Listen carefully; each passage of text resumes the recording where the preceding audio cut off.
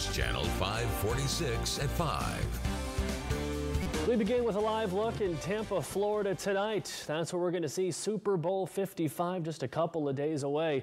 No big events for the players this year. In fact, because of the pandemic, the Kansas City Chiefs aren't even arriving in Tampa until tomorrow, just one day before the game.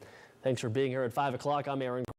Here at home in a city where the pandemic hit the hardest, nurses in Salinas are urging people to not gather for Super Bowl parties this year. It comes on a day of hope. Salinas Valley Memorial shut down half of its COVID units due to a large drop in patients.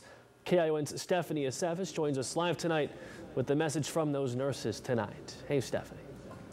Aaron, many are left wondering whether Super Bowl gatherings will lead to a surge in COVID-19 cases. Salinas Valley Memorial Hospital believes it will and urges residents to plan accordingly. So cases keep going down. After a significant holiday surge, Salinas Valley Memorial Hospital had to open 4 COVID units to keep up with the spike in patients with the virus.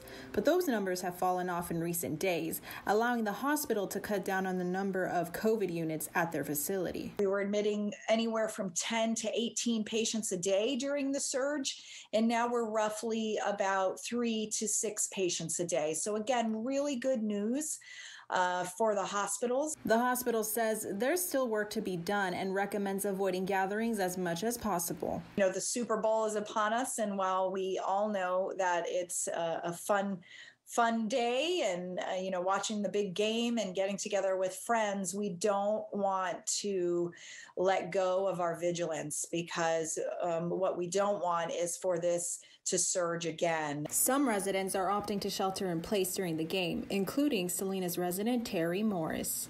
It's no joke. My sister's a doctor, and she said people just don't take it seriously. And she said they would if you watch somebody gasping for their last breath. I take it seriously. I'm not ready to go.